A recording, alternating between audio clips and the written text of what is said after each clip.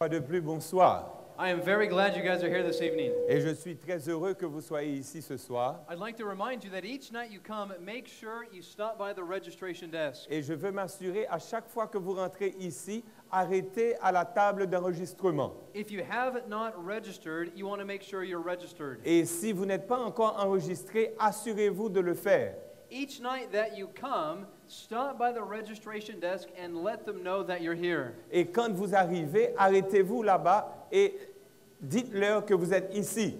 I want to make sure you get that book that Pastor Ute mentioned. Et je veux m'assurer que vous receviez ce livre que Pasteur Ute vient de mentionner. When you leave tonight, you'll also be handed a text guide which will have all of my sermon notes on it. Et quand vous allez laisser ce lieu, vous recevrez un résumé de mon sermon ce soir. You're welcome to take notes during each presentation. Et vous êtes bienvenus de prendre des notes pendant la présentation. Also, when you leave this evening, you'll be handed a little brochure. Et quand vous laissez ce soir, on va vous remettre une petite brochure. If you enjoy tonight's presentation, I would ask you to invite one of your neighbors or family or a friend. Et si vous aimez la présentation de ce soir, je vous encourage à inviter un ami, un voisin à venir. Now, this seminar goes 5 nights a week. Et ce séminaire, eh bien, nous le tenons 5 soirées par semaine. How many of you were here last night? Combien d'entre vous étaient là hier soir? How many of you were here tonight? Et combien d'entre vous sont pour la première fois ici? How many of you aren't sure if you're here tonight? It's God to help open our minds. Et avant d'ouvrir la Bible, nous allons demander à Dieu d'ouvrir notre intelligence. Why don't you pray for us this evening? Baissons nos têtes et prions. Notre Père et notre Dieu, tandis que nous ouvrons ta parole, s'il te plaît, ouvre notre intelligence, ouvre notre cœur, afin que nous puissions non seulement la comprendre, mais la pratiquer dans notre vie de chaque jour. Qu'il en soit ainsi au nom de Jésus. Amen.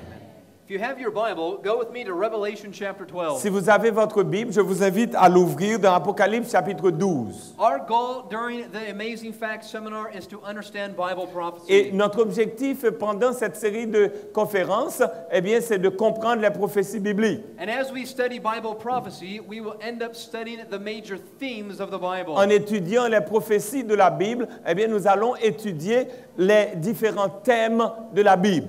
This seminar goes for 3 weeks. Et nous allons avoir ce séminaire pendant 3 semaines. I promise you, as you come each night, you will learn more from the Bible than ever before. Et je vous promets, en venant soir après soir, vous allez apprendre de la Bible plus que vous n'avez jamais appris. So let's go to Revelation chapter 12. Alors dans Apocalypse chapitre 12, The book of Revelation is the last book of the Bible. le livre de l'Apocalypse est le dernier livre de la Bible. The book of Revelation reveals to us who Jesus is. Le livre de l'Apocalypse nous révèle qui Jésus est. Let's start in Revelation 12 and verse 7. Et commençons dans Apocalypse chapitre 12 et verset 7. The Bible says in verse 7, La Bible dit au verset 7, "And there was war in heaven, Michael and his angels fought against the dragon, and the dragon fought and his angels." et il y eut guerre dans le ciel. Michel et ses anges combattirent contre le dragon, et le dragon et ses anges combattirent. Now verse 8 and verse 9. Versets 8 et 9. "And prevailed not, neither was their place found any more in heaven. And the great dragon was cast out, that old serpent called the devil and Satan, which deceiveth the whole world. He was cast out into the earth, and his angels were cast out with him." Mais ils ne furent pas les plus forts, et leur place ne fut plus trouvée dans le ciel. Il fut précipité, le grand dragon, le serpent ancien appelé le diable, et Satan est celui qui séduit toute la terre. Il fut précipité sur la terre, et ses anges furent précipités avec lui. The Bible tells us there was a great war taking place in heaven. Et la Bible nous dit qu'il y a eu une grande guerre au ciel. This battle was between Christ and the devil. Et cette bataille, c'est entre Christ et le diable. And during this battle, a third of the angels were evicted from heaven. Et pendant cette guerre, un tiers des anges a été chassé du ciel. Revelation chapter 12 and verse 4 tells us a third of the angels were evicted. Et Apocalypse chapitre 12, le verset 4, nous dit qu'il y a eu un tiers des anges qui a été chassé du ciel. Now, when I think of heaven, I don't think of wars taking place. Et quand moi je pense au ciel, je n'imagine pas qu'il peut y avoir la guerre au ciel. In my mind, when I picture heaven, I think of peace and happiness. Et quand je pense au ciel, eh bien je vois un endroit où il y a la paix, il y a le bonheur. Yet the Bible says there was a great battle between Christ and the devil. Et la Bible dit qu'il y a eu une grande bataille entre Christ et le diable. Now, in Revelation chapter 12, the dragon represents the devil. Et dans Apocalypse chapitre 12, le dragon représente le diable. Now, maybe you're wondering, what is the devil doing in heaven? Et peut-être que vous vous posez la question, eh bien, que fait le diable au ciel? I thought heaven was for the good guys. Et moi, je pensais que le ciel, c'est pour les bonnes personnes. How did the dragon end up in heaven? Et comment se fait-il que le dragon, eh bien, est arrivé au ciel? The answer is given in the book of Ezekiel. Et la réponse, nous le trouvons dans le livre d'Ézéchiel. The Bible says in Ezekiel 28:17, Et la Bible dit dans Ézéchiel 28, verset 17, speaking of Lucifer, thou was perfect in thy ways from the day that thou was created, till iniquity was found in thee. parlant de Lucifer, il a dit, tu as été irréprochable dans toute ta conduite, depuis le jour où tu as été créé, jusqu'à ce que le mal se soit trouvé chez toi. You see, the name Lucifer means light bearer. Et le nom Lucifer signifie porteur de lumière. And the Bible tells us that God actually made a perfect angel. Et la Bible dit que Dieu a créé un ange parfait. God did not make a devil, but he made a perfect, beautiful angel that chose to make a devil out of himself. Et Dieu n'a pas créé le diable, il a créé un ange parfait qui a décidé de faire de lui le diable. The Bible says he was perfect until iniquity or sin was found in Et him. la Bible dit il était parfait jusqu'à ce que le péché se trouvât en lui. Now let's find out some more details. Et trouvons encore d'autres détails. Isaiah chapter 14 tells us what was taking place in the heart of Lucifer. Ésaïe chapitre 14 nous dit exactement ce qui se passait dans le cœur de Lucifer. The Bible says in Isaiah chapter 14, La Bible dit dans Ésaïe chapitre 14, for thou hast said in thine heart, I will ascend into heaven, I will exalt my throne above the stars of God. I will sit also upon the mount of the congregation in the sides of the north. I will ascend above the heights of the clouds. I will be like the Most High. tu disais en ton cœur, je monterai au ciel, j'élèverai mon trône au-dessus des étoiles de Dieu, je m'assirai sur la montagne de l'assemblée, à l'extrémité du septentrion, je monterai sur le sommet des nues, je serai semblable au Très-Haut. Over and over again, Satan says, I. Et le diable n'a cessé de répéter je. Instead of looking at God, Satan looked at himself. Et au lieu de regarder à Dieu, il regarda à lui-même. And this angel named Lucifer became the devil. Et cet ange appelé Lucifer est devenu le diable. In fact, he even says, I will be like the Most High. Et en fait, il dit, je serai semblable au Très-Haut. Now, Lucifer did not want the attributes of God. Et Lucifer ne voulait pas les attributs de Dieu. When Lucifer says, I will be like the Most High, he doesn't want to have love and joy and peace. Et quand il dit que je serai semblable au Très-Haut, il ne voulait pas avoir, eh bien, l'amour, la paix, la compassion. But Lucifer was jealous of God. Et Lucifer était jaloux de Dieu. And he began to spread lies throughout heaven. Et il a commencé à répandre le mensonge à travers le ciel. He told the other angels that God wasn't fair, that God wasn't just. Et il dit aux autres anges que Dieu, eh bien, est injuste. Now, some people have asked me, did God know in advance that Lucifer would make a devil out of himself? Et quelqu'un m'a posé la question, eh bien, est-ce que Dieu savait au tout début que Lucifer allait devenir le diable? I mean, after all, God knows everything. Et Dieu sait tout, n'est-ce pas? So God knew when he made Lucifer, there was a chance that Lucifer might rebel. Et Dieu savait, en créant Lucifer, eh bien, il y a une chance qu'il allait rébeller. So the question is, why did God even take such a risk? Et la question est pourquoi Dieu a pris un tel risque? I mean, why didn't God make a bunch of robots instead? Et pourquoi Dieu n'a-t-il pas créé des robots? And the reason is because robots can't love. Et la raison pour laquelle que Dieu n'a pas fait des robots, c'est parce que les robots ne peuvent pas aimer. When God made the angels, he gave them free will. Et quand Dieu a créé les anges, il leur a accordé une volonté. So these angels could either choose to follow God or choose to rebel against Et him. ces anges pouvaient choisir de suivre Dieu ou de se rebeller contre lui. Well, here's another question. Et voici une autre question. When Lucifer rebelled against God, why didn't God just destroy him on the Et spot? quand Lucifer s'est rebellé contre Dieu, pourquoi Dieu ne l'a-t-il pas détruit au même moment? I mean, God could have shot a lightning bolt out of his finger and Lucifer would have gone poof and Et ceased Dieu to aurait exist. pu, avec la pointe de son doigt, détruire Lucifer. But notice what would have happened. Et remarquez ce qui pouvait arriver. If the other angels saw that God had destroyed Lucifer, Et si les autres anges ont vu que Dieu avait détruit Lucifer, they would begin to think in their minds, et ils commenceraient à penser, à réfléchir. maybe Lucifer was right. Et ils pourraient dire peut-être que Lucifer avait raison. When Lucifer began to question God's fairness and justice and mercy, Quand Lucifer a commencé à questionner la justice de Dieu. maybe he was right and that's why God got rid of him. Et les autres anges pourraient dire que peut-être qu'il avait raison. C'est la raison pour laquelle Dieu l'a détruit. So instead of a third of the angels rebelling, all of the angels could have Et rebelled. peut-être qu'au lieu d'avoir un tiers des anges qui auraient rébellé, tous les anges allaient se rebeller.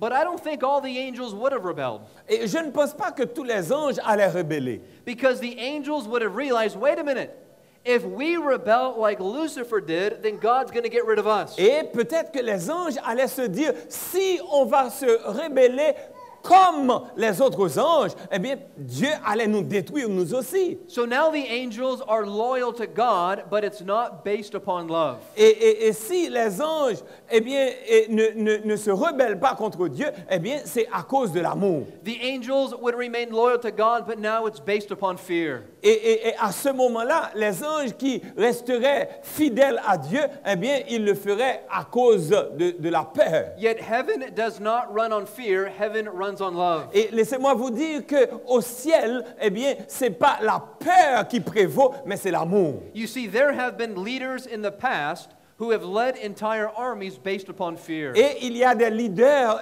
dans le passé, qui conduisaient leur armée par la peur. The Bible says that God is love. Et la Bible dit que Dieu est amour. And God gave Lucifer and all the other angels free will to choose. Et Dieu a donné à Lucifer et aux autres anges, la liberté de choisir. You see, this battle that began thousands of years ago, Et cette bataille qui a commencé il y a des milliers d'années de cela, this battle rages on today, but no longer in heaven. Now it is down here on planet Earth. et cette bataille qui a eu lieu au ciel, n'est plus dans le ciel, c'est ici-bas sur cette terre. This battle is what we call the great controversy between Christ and Et Satan. cette bataille, c'est ce que nous appelons la grande controverse entre Dieu et Satan.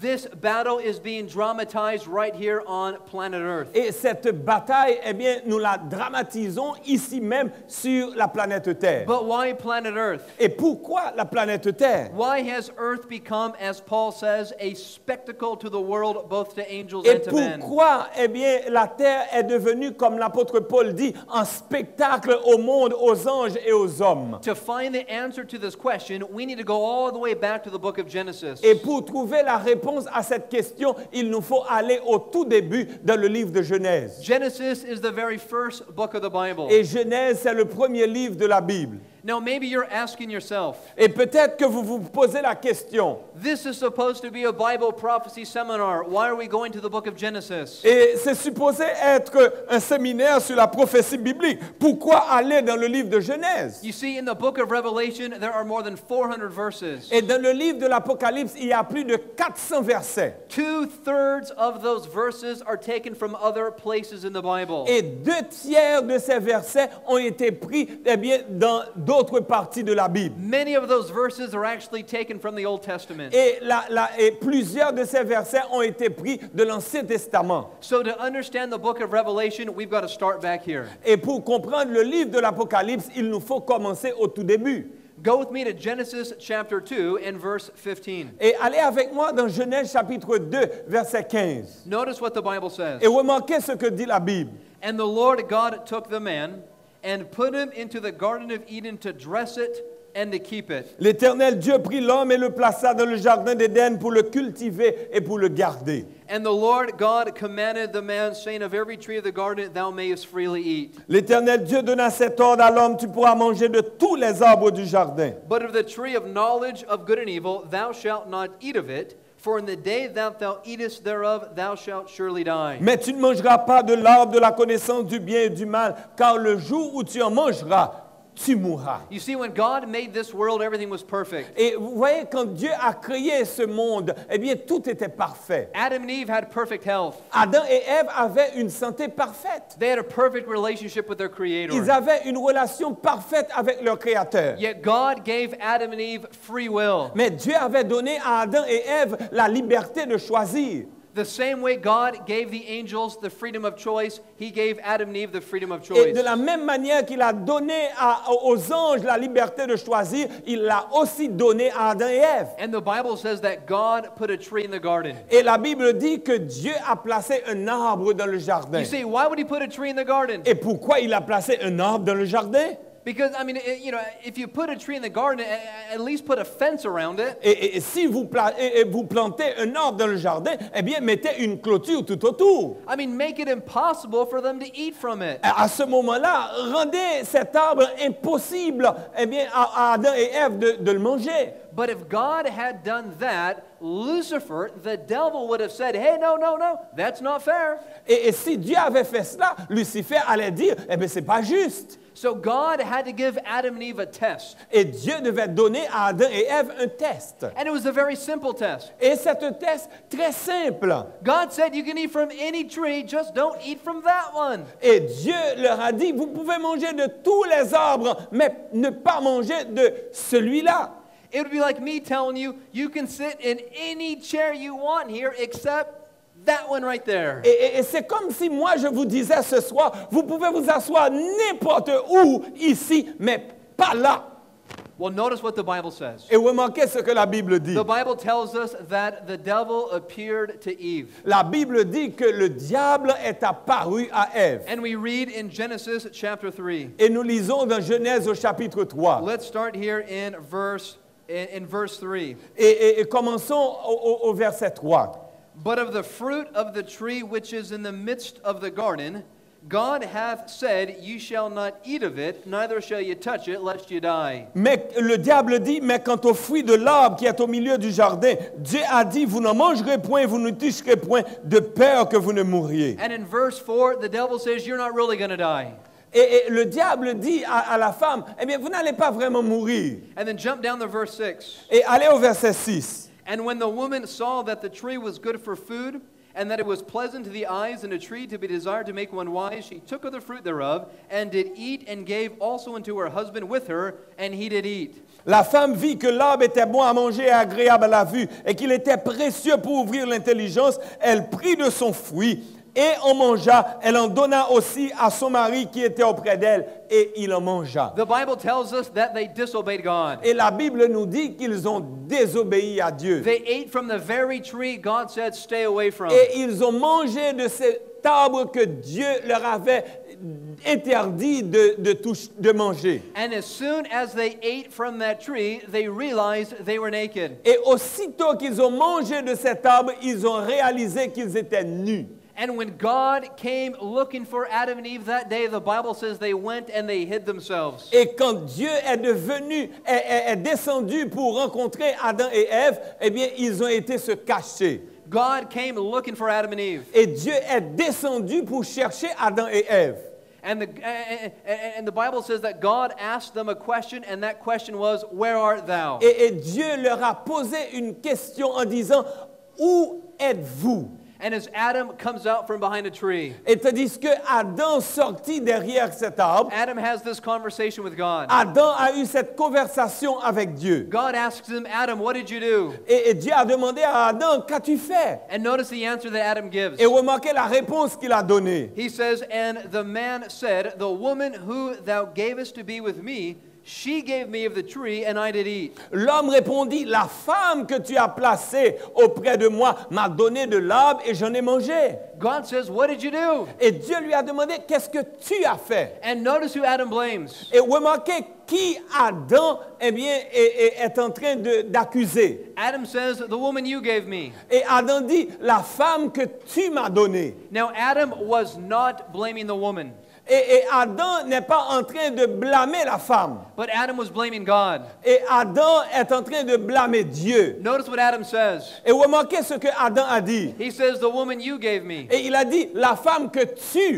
In m'as other donnée. words, it's not my fault, En d'autres mots, ce n'est pas ma faute. and it's not Eve's fault, Et ce n'est pas la faute de Ève non plus. but God, it's your fault, Mais c'est ta faute. because you gave her to me. Parce que c'est toi qui me l'as donnée. In this situation, Adam was blaming God. Et dans cette situation-là, Adam est en train de blâmer Dieu. Why is it whenever something bad happens, people want to blame God? Et pourquoi, quand quelque chose de mauvais arrive, eh bien, on a tendance à blâmer Dieu? As Hurricane Irene goes up the East Coast, people call it an act of God. Et tandis que la tempête Irène frappe les côtes, les gens appellent ça un acte de Dieu. People want to blame God for all of the challenges and problems that they face. Et les gens se veulent blâmer Dieu pour les défis et les problèmes, les difficultés qu'ils rencontrent. But friends, we must understand there's another power at work. Et il nous faut comprendre, chers amis, il y a une autre puissance qui travaille. While God is trying to be loving and kind, there is another power at work. Tandis que Dieu essaie d'être amour et de nous protéger, il y a une autre puissance qui agit. So why do bad things happen to good Et people? pourquoi les mauvaises choses arrivent aux bonnes personnes? There's a few answers as to why that is. Il y a quelques réponses à cette question. Answer number one, La réponse numéro 1, because Adam and Eve rebelled against God. parce que Adam et Ève ont rébellé contre Dieu. God's original plan was a planet that was absolutely perfect. Et le plan original de Dieu, c'est d'avoir une planète absolument parfaite. In Genesis 1 and 2, there was no sin. Et dans Genèse chapitre 1 et 2, il n'y avait pas de péché. There was no rebellion, there was no death, there was Il no n'y avait sadness. pas de rébellion, il n'y avait pas de mort. The second reason why bad things happen to good Et la people. deuxième raison pour laquelle de mauvaises choses arrivent aux bonnes personnes. There are times through our decisions that we invite things into our life. Et il y a des fois, à travers nos décisions, eh bien, c'est nous qui invitons les choses à venir vers nous. Someone who chooses to smoke 2 or 3 packs of cigarettes a day certainly cannot blame God for their health conditions. Et quelqu'un qui décide de fumer 2 à 3 paquets de cigarettes par jour ne peut pas blâmer Dieu pour son état de santé. So there are times that we invite challenges into our life. Et des fois, nous invitons les défis à rentrer dans nos vies. Yet there's another reason why bad things happen. Il y a une autre raison pour laquelle les mauvaises choses nous arrivent. There are times when God has to knock our feet out from underneath us in order to get us to look up. Et des fois, Dieu essaie d'attirer notre attention pour pouvoir le regarder, eh bien, en permettant à certaines choses d'arriver dans nos vies. When I ask people what was happening in their life when they gave their hearts to Jesus, Et quand j'ai posé la question, qu'est-ce qui arrive dans votre vie quand vous la donnez à Jésus? they usually tell me they were faced with a challenge. Et ils me disent toujours, eh bien, je traversais des moments They difficiles. tell me their marriage was falling apart. Et ils me disaient que leur mariage, eh bien, était en train de s'effriter. They tell me they were diagnosed with a sickness. Et ils me disent qu'ils étaient diagnostiqués de cancer. So God will allow things to happen in order to get us to look to Him. Et Dieu va permettre à certaines choses d'arriver dans le but d'attirer nos regards vers lui. Let me tell you, friends, there are times that God allows us to stub our toes. Et des fois, Dieu va permettre à ce que nous frappons nos orteils. And the reason is this. La raison est celle-ci. I would rather hobble into heaven with sore feet than sprint into hell. Et j'aurais préféré rentrer au ciel avec des blessures aux pieds que de courir vers l'enfer. So the next time something bad happens to you, Et la prochaine fois que quelque chose de mauvais vous arrive, do not ask the question, God, why me? et ne posez pas la question, Dieu, pourquoi moi? Instead, ask the question, God, what are you trying to show me through this Et experience? posez la question suivante, Dieu, qu'est-ce que tu es en train de me montrer à travers cette Through this expérience? experience, can I draw closer to Jesus? À cause de cette expérience, est-ce que je peux me rapprocher de Jésus? There's some good news in the book of Ezekiel. Il y a une bonne nouvelle dans le livre d'Ézéchiel. The Bible says, speaking of Satan, I will destroy thee, O covering cherub.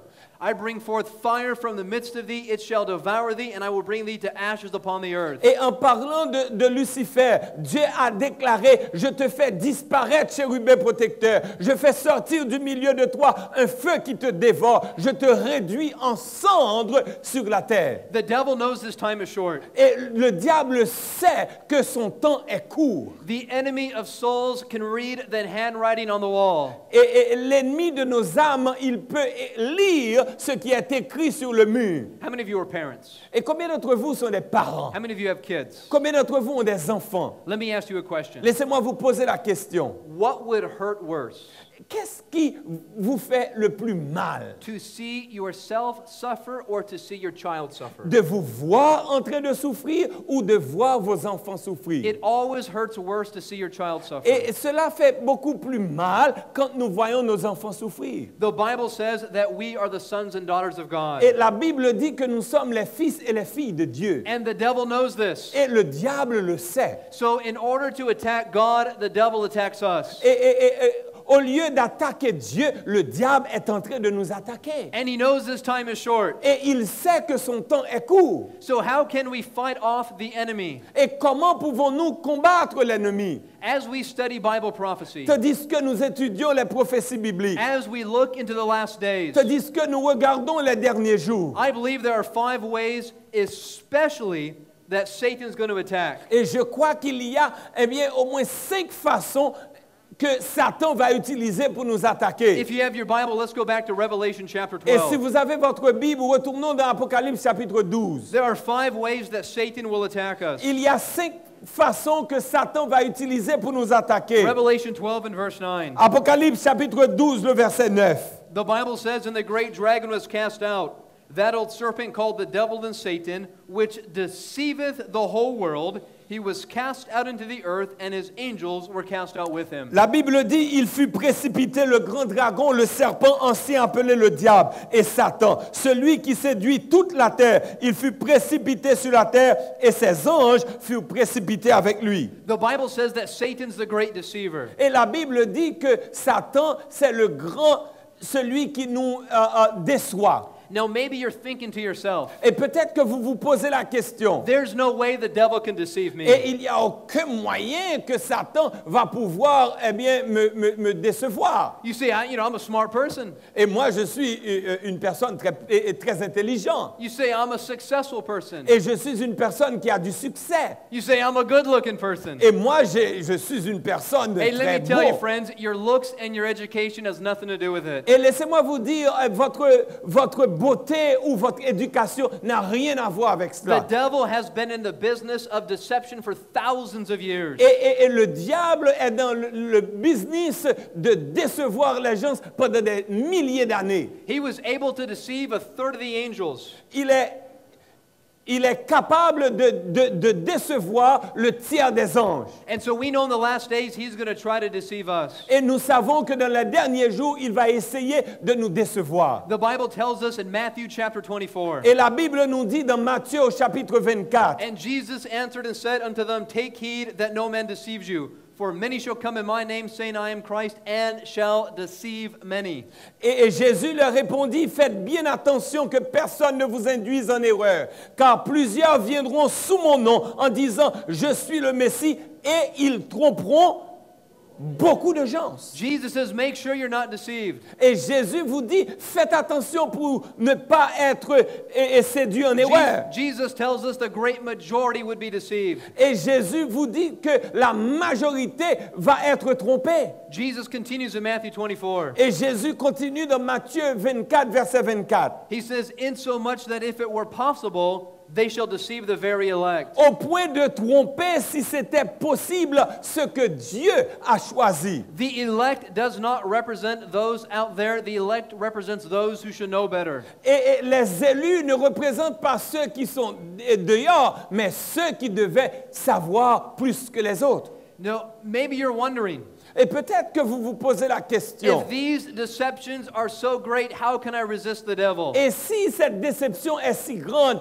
comment je peux résister à Satan? How can I make sure I'm protected in these last days? Et comment je peux être sûr d'être protégé de ces derniers jours? The answer is given in the book of James. Et la réponse se trouve dans le livre de Jacques. In James chapter 4, we read, Jacques chapitre 4 au verset 7, nous lisons. the Bible says, submit yourselves therefore to God, resist the devil, and he will flee from you. Draw nigh to God, and he will draw nigh to you. Cleanse your hands, ye sinners, and purify your hearts, you double-minded. Soumettez-vous donc à Dieu, résistez au diable et il fuira loin de vous. Approchez-vous de Dieu et il s'approchera de vous. Nettoyez vos mains, pécheurs, et purifiez votre cœur, vous qui avez le cœur So if partagé. you want to protect yourself from this deception, there's a couple of things you have to do. Et si vous voulez vous protéger contre la déception de Satan, il y a quelque chose à faire. Number one, you must submit yourself to God. Et numéro 1, il faut vous abandonner à Dieu. You see, but how do I submit? How do I draw close to God? Et comment me rapprocher de Dieu? There's two ways you can draw close to God. Il y a deux façons de vous rapprocher de Dieu. Number one is through Bible study. Et numéro 1, c'est à travers l'étude de la parole By de Dieu. getting into the Bible, that's one way you draw close to God. Et c'est en étudiant la parole de Dieu, eh bien nous nous approchons de Dieu. The Bible is a love letter written from God to lost humanity. Et la Bible est une lettre d'amour écrite à l'humanité déchue. So you come each night to the Amazing Facts seminar. Et vous venez chaque soir à ce séminaire préparé par Amazing Facts. And you come with an open heart. Et vous êtes venu avec un cœur ouvert. You come with an open mind. Et vous venez avec un esprit ouvert. You come and you open up God's Word. Et vous venez et vous ouvrez la parole de Dieu. And so you can study God's Word, and that's one way to draw close to Him. Et vous pouvez étudier la parole de Dieu. C'est une façon de vous rapprocher de lui. Another way you draw close to God is through prayer. Et une autre façon de vous rapprocher de Dieu, c'est à travers la prière. As you come each night, ask yourself, what does God want me to learn? Et tandis que vous venez chaque soir, posez-vous la question, qu'est-ce que Dieu veut que j'apprenne? What is it that God is trying to teach me at this seminar? Qu'est-ce que Dieu essaie de m'enseigner à travers ce séminaire? This seminar goes for a few weeks, and I challenge you to take advantage of it. Et ce séminaire, c'est pour quelques semaines. Je vous lance le défi d'en profiter. I know life is busy. Et je sais que la vie est très occupée. I know life can get hectic.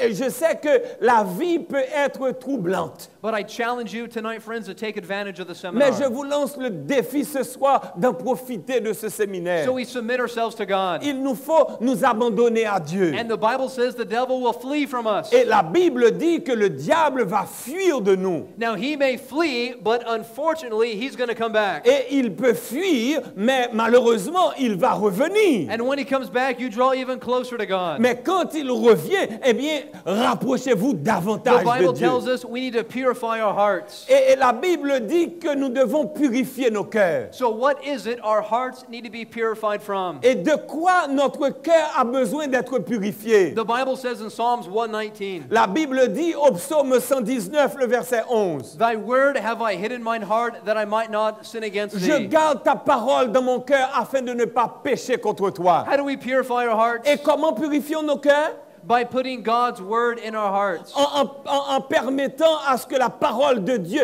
demeure dans notre By cœur. putting God's word in our minds. En mettant la parole de Dieu dans notre esprit. Let me tell you something, friends. Laissez-moi vous dire quelque chose, chers amis. The average person in North America owns anywhere from 7 to 10 Bibles. La moyenne des gens en Amérique du Nord possède 7 à 8 à 10 Bibles. There are Bibles on the coffee table. Il y a une Bible sur la table de café. There are Bibles on your bookshelf. Il y a des Bibles de votre bibliothèque. There are Bibles on your nightstand. Il y a des Bibles sur votre table de chevet. Having a Bible on your nightstand does not threaten the devil. Ayant une Bible sur votre table de chevet, eh bien, n'effraie pas le The diable. devil is not afraid of the Bible as it sits there on the coffee Le table. diable n'a pas peur de la Bible qui est assise sur votre table à café. The devil is afraid when God's word is in our hearts. Et le diable a peur quand la parole de Dieu est dans notre cœur. And this is how we purify Et ourselves. c'est de cette manière que nous pouvons nous purifier. Let me ask you a question. Laissez-moi vous poser la question. Are you an honest seeker after God's Est-ce truth? que vous êtes un chercheur honnête de la parole, de la vérité de Dieu? As you come each night to the Amazing Facts Seminar, Et tandis que vous venez chaque soir dans cette série de séminaires, I promise that you are going to learn things that are new. et je promets que vous allez apprendre des choses nouvelles. As we study God's Word, God is going to ask you to make changes in your life. Tandis que vous allez étudier la parole de Dieu, il va vous inviter à opérer des changements dans votre vie. And learning new information is not hard, Et apprendre de nouvelles informations, eh bien, c'est pas difficile. but unlearning error can be difficult. Mais désapprendre les erreurs peut être difficile.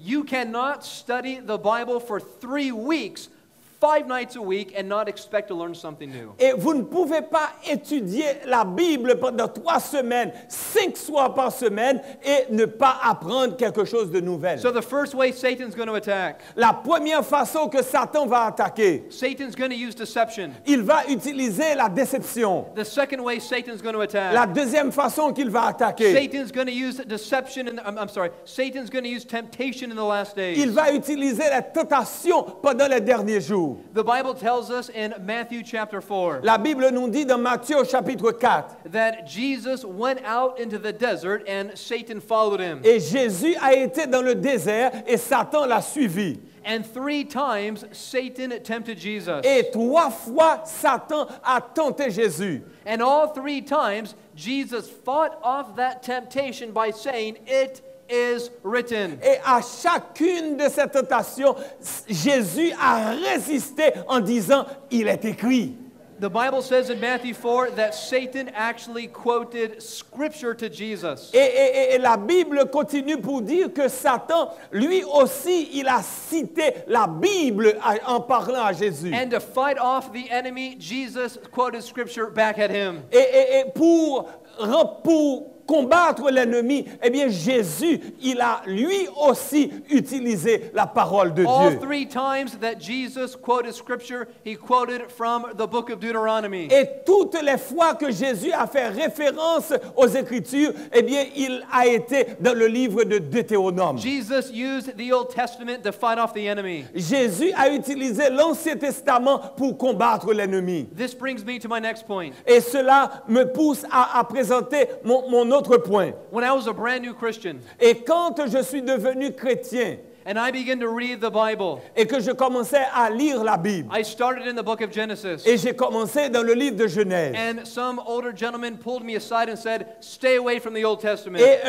un vieux personnage est venu me voir pour me dire, restez loin de l'Ancien Testament. He said, "You don't need to read the Old Testament." Et il a dit, tu n'as pas besoin de lire l'Ancien He Testament. said, "Man, it's old. Stay away from it." Et il a dit, c'est ancien, restez loin de l'ancien. So I went to the book of Revelation. Et moi, j'ai été dans le livre de l'Apocalypse. And the same man said, "Stay away from the book of Revelation." Et ce même personnage dit, restez loin de l'Apocalypse. He said, "You'll never understand the book of Il a dit, vous Revelation." n'allez jamais comprendre le livre de l'Apocalypse. That next weekend, I went to church and I had the skinniest Bible. Et la semaine d'après, j'ai été à l'église. Eh bien, j'ai eu une Bible très fine. There are people today who will say that they want to be a New Testament Christian. Et il y a des gens de nos jours qui disent, je veux être un chrétien du Nouveau Testament. Today, Today, people will say they want to be an Old Testament Christian. Et aujourd'hui, des gens vont dire, je veux être un chrétien de l'Ancien Testament. Friends, I don't want to be an Old Testament Christian. Chers amis, je ne veux pas être un chrétien de l'Ancien Testament. I don't want to be a New Testament Christian. Je ne veux pas être un chrétien du Nouveau Testament. Beloved, I want to be a Bible Christian. Oh, je veux être un chrétien de la Bible. The Bible tells us in 2 Timothy 3:16. Et la Bible nous dit dans 2 Timothée chapitre 3 verset 16. Paul says all scripture is given by inspiration of God and is profitable for doctrine, for reproof,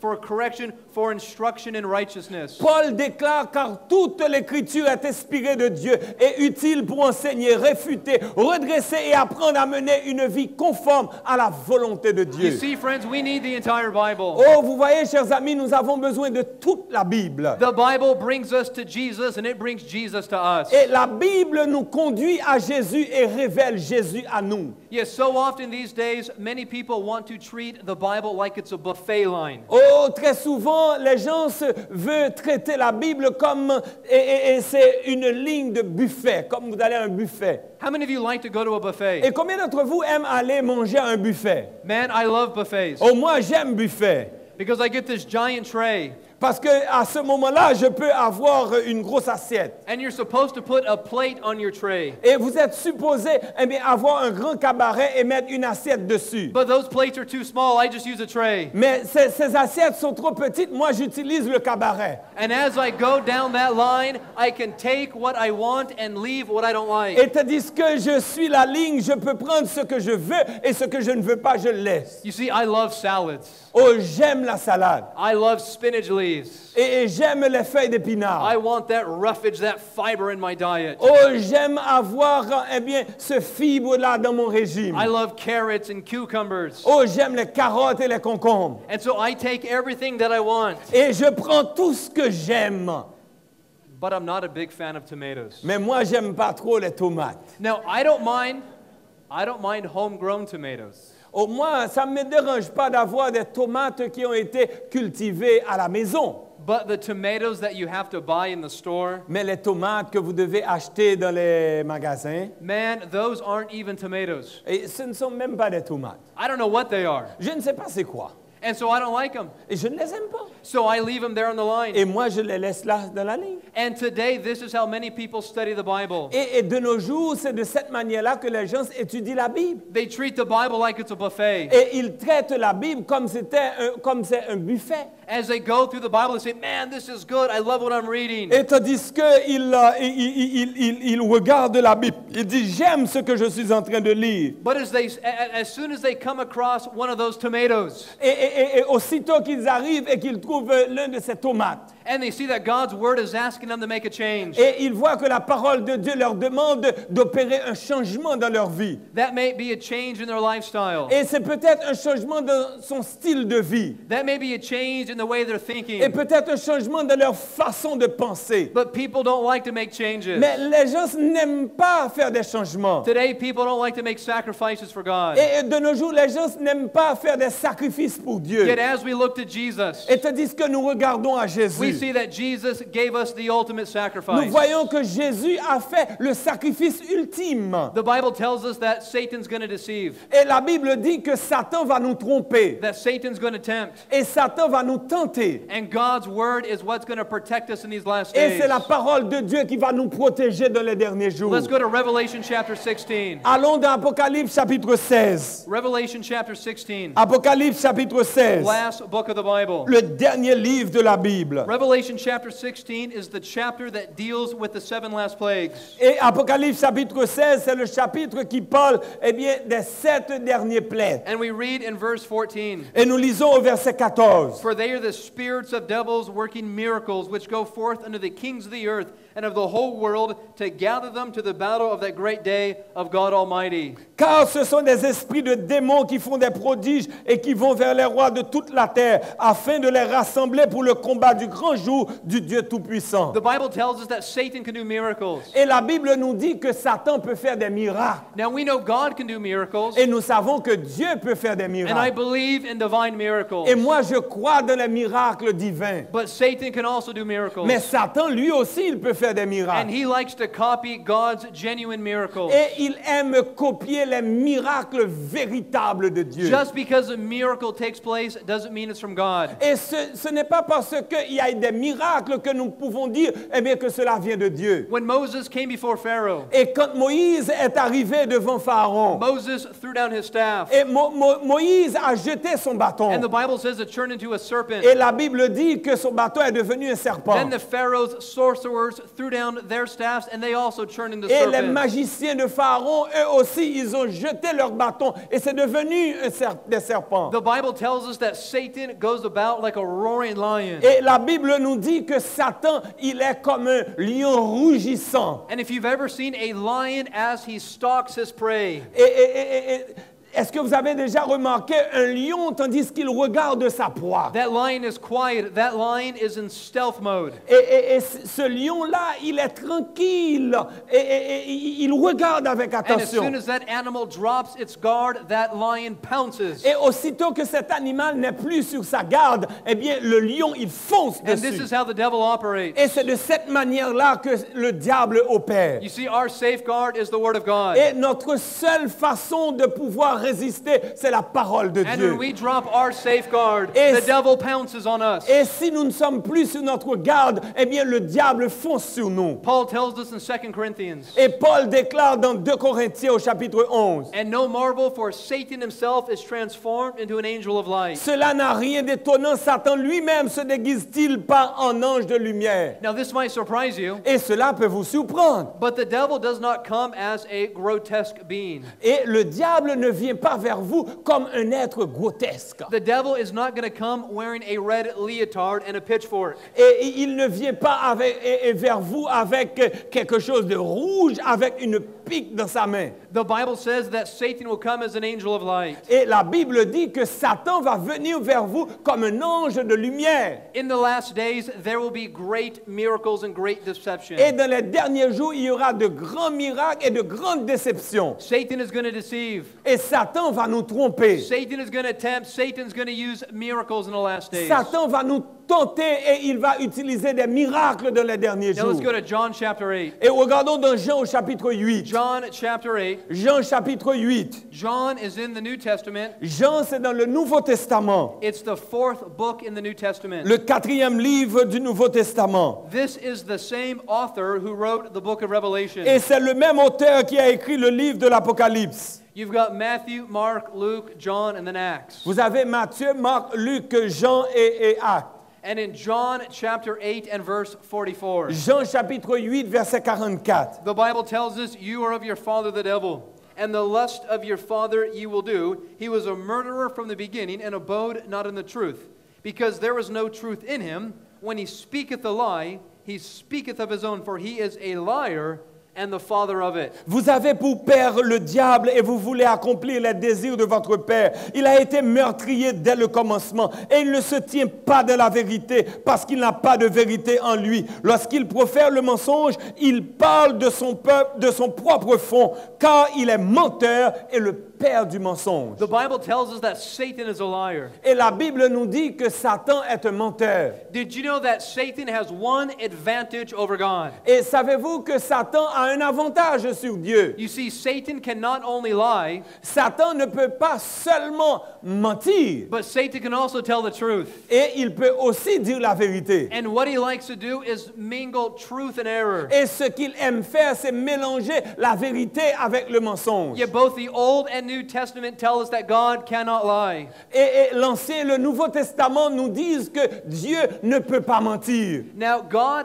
God has free will, but truth is so important to God that he places truth above himself. Et Dieu a cette liberté, eh bien, de la volonté, mais il met la vérité au-dessus de tout. Notice what Paul says in 2 Thessalonians. Et remarquez ce que Paul déclare dans 2 Thessaloniciens chapitre Speaking 2. of the last days, Et parlant des derniers jours, Paul says, "Even him whose coming is after the working of Satan with all power and signs and lying wonders, and with all deceivableness of unrighteousness in them that perish, because they receive not the love of the truth, that they might be saved. L'apparition de cet homme se fera grâce à la puissance de Satan, avec toutes sortes d'actes extraordinaires, de miracles et de prodiges trompeurs. Il usera de toutes les formes du mal pour tromper ceux qui se perdent, parce qu'ils sont restés fermés à l'amour de la vérité qui les aurait sauvés. The Bible says that they're going to perish. Et la Bible dit qu'ils vont périr. And why is that?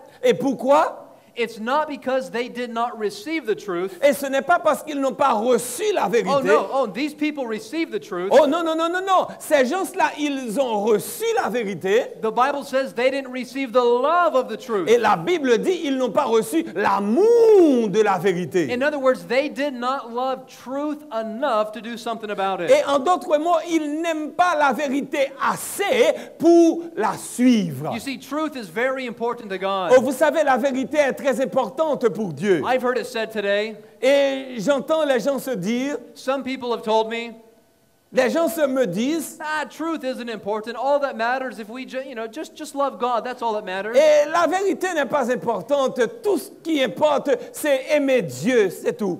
Now, loving God is of supreme importance. Et aimer Dieu est d'une importance suprême. But we can never separate our love for God and our love for truth. Nous ne pouvons pas séparer notre amour pour Dieu et notre amour pour la vérité. You see, Jesus said, I am the way, the truth, and the life. Jésus déclare, je suis le chemin, la vérité et la vie. Another name for Jesus is the truth. Et un autre mot pour Jésus, c'est la vérité. The Bible says in John 17, La Bible dit dans Jean 17, Jesus says, sanctify them through thy truth, thy word is truth. Jésus déclare, sanctifie-les par ta vérité, ta parole est la vérité. You see, when we accept God's word, Et vous savez, quand nous acceptons la parole de Dieu, we accept truth. nous acceptons la vérité. And when we accept truth, we accept Jesus. Quand nous acceptons la vérité, nous acceptons Jésus. Because Jesus is truth. Parce que Jésus est la vérité. But when we reject God's word, Mais quand nous rejetons la parole de we Dieu, don't just reject God's word,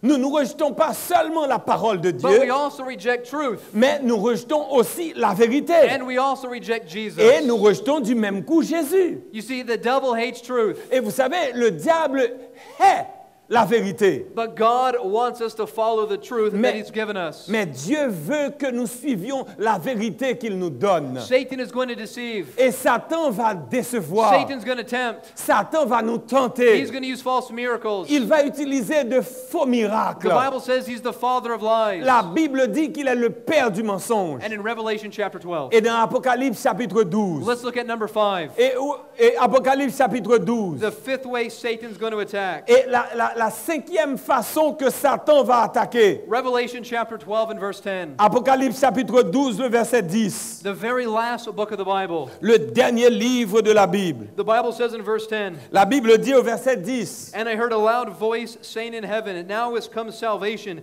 and strength and the kingdom of our God and the power of his Christ, for the accuser of the brethren is cast down, which accuse them before our God day and night. Et j'entendis dans le ciel une voix forte qui disait, maintenant le salut est arrivé, et la puissance et le règne de notre Dieu et l'autorité de son Christ, car il a été précipité, l'accusateur de nos frères, celui qui les accusait devant notre Dieu, jour et nuit. The Bible says that Satan is the accuser of the brethren. Et la Bible dit que Satan est l'accusateur des frères. Satan is the one that points fingers. Et Satan est celui qui nous pointe du doigt. Satan is the one who says you're not good enough. Et Satan est celui qui nous dit que vous n'êtes pas assez bon. Satan is the one who says God could never love somebody like you. Et Satan est celui qui nous dit que Dieu ne peut pas aimer quelqu'un comme vous. Satan is the one who says if the person next to you knew the kind of person you were, they may want to move seats. Et Satan est celui qui nous dit que la personne qui est à côté de vous, eh bien, s'il savait qui vous êtes, eh bien, il ne s'assirait pas. Satan's the one that accuses us. Satan est celui qui nous accuse. But notice what Jesus says. Et remarquez ce que Jésus déclare. Satan accuses, Satan accuse, but Jesus invites. mais Jésus invite. In Matthew chapter 11 we read, Matthieu chapitre 11, nous lisons. come unto me all ye that labor and are heavy laden, and I will give you rest. Venez à moi, vous tous qui êtes fatigués et courbés sous un fardeau, je vous donnerai du repos. Jesus promises rest. Jésus nous promet le repos. That doesn't mean he's going to rock you to sleep, Et cela ne veut pas dire qu'il va nous frapper jusqu'au sommeil. but that storm taking place inside of your heart.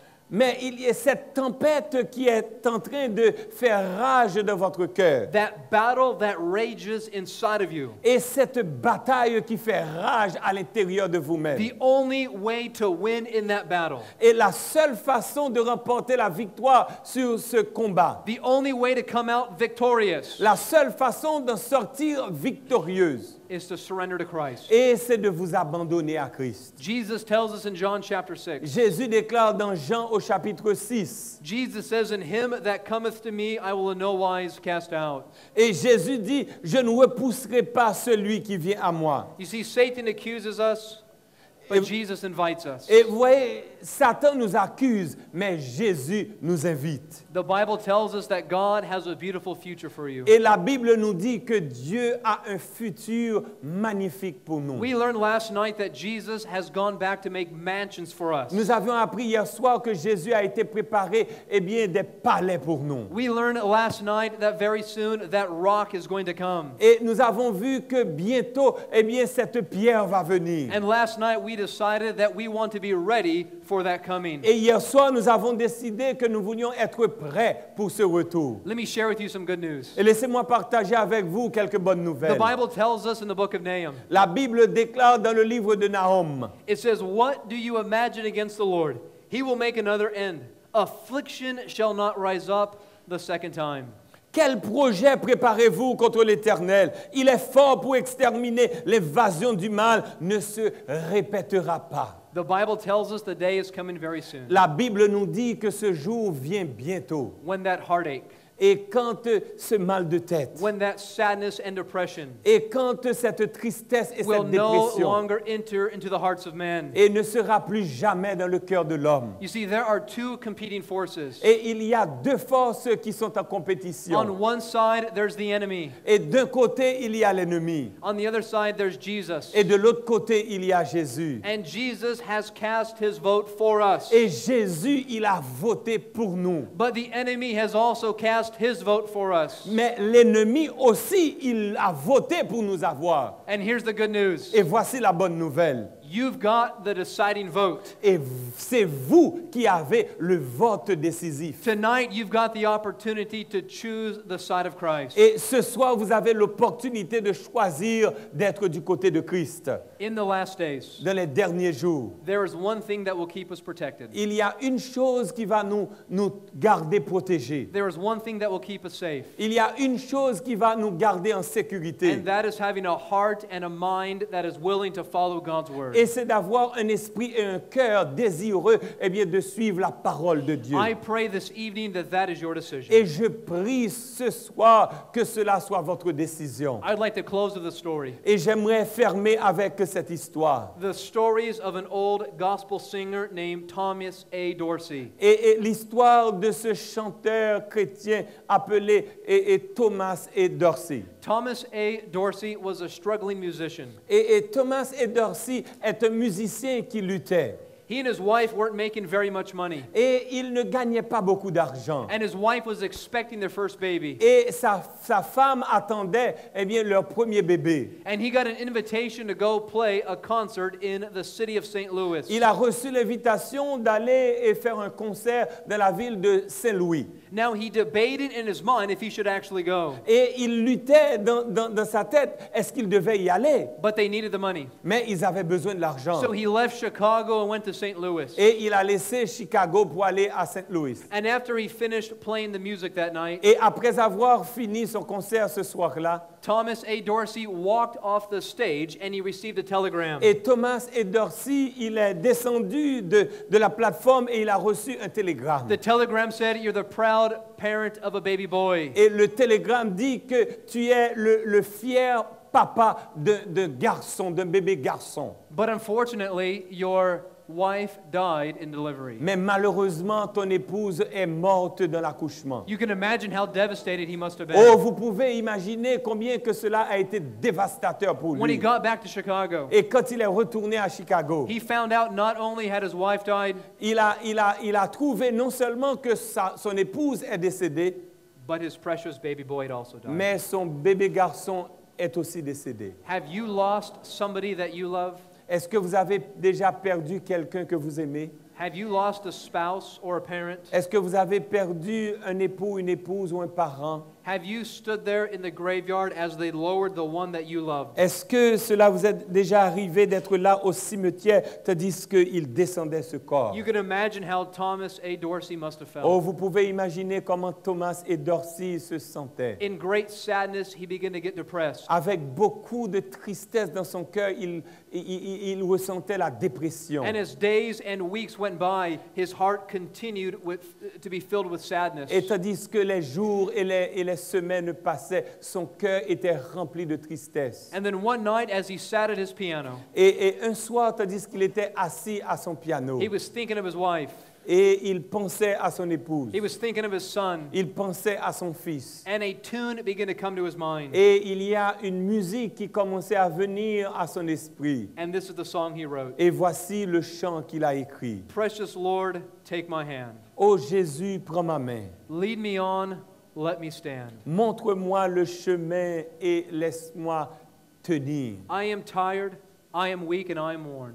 Je suis fatigué, je suis faible et je suis épuisé. Through the storm and through the night, Et à travers la tempête et à travers la nuit, lead me on to the light. et conduis-moi vers la lumière. Take my hand, precious Lord, lead me home. Et prends ma main, précieux Sauveur, et conduis-moi à la maison. You see, in this great controversy between Christ and Satan, Et dans cette grande controverse entre Dieu et Satan, there is only one way to remain victorious. il y a une seule façon d'avoir la victoire garantie. We must be willing to reach out and take the hand of Jesus. Nous devons être désireux de prendre la main de Jésus. We must have the mindset that we want to stand on the uncompromised Word of God. Oh, nous devons prendre la décision de nous tenir du côté de Jésus. And if that is your decision this evening, Et si c'est votre décision ce you want soir, to take the hand of Jesus. vous voulez prendre la main de Jésus. You want to stand on the uncompromised Word of God. Oh, vous voulez vous tenir du côté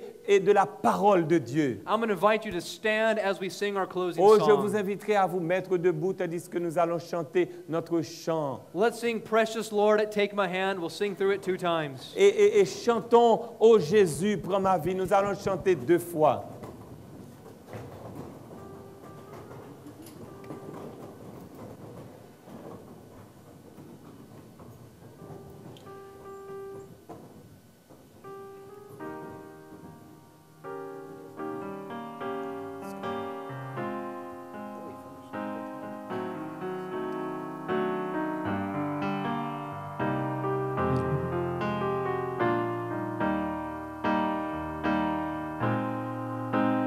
Ô Jésus, prends ma main, montre-moi le chemin. Je suis si fatigué, si faible, solitaire dans la nuit. Montre-moi la lumière. Ô Jésus, prends ma main, guide-moi. Ô Jésus, prends ma main, montre-moi le chemin. Je suis si fatigué, si faible, solitaire dans la nuit. Montre-moi la lumière. Ô Jésus, prends ma main, guide-moi. oh Jésus, prends ma main, guide-moi.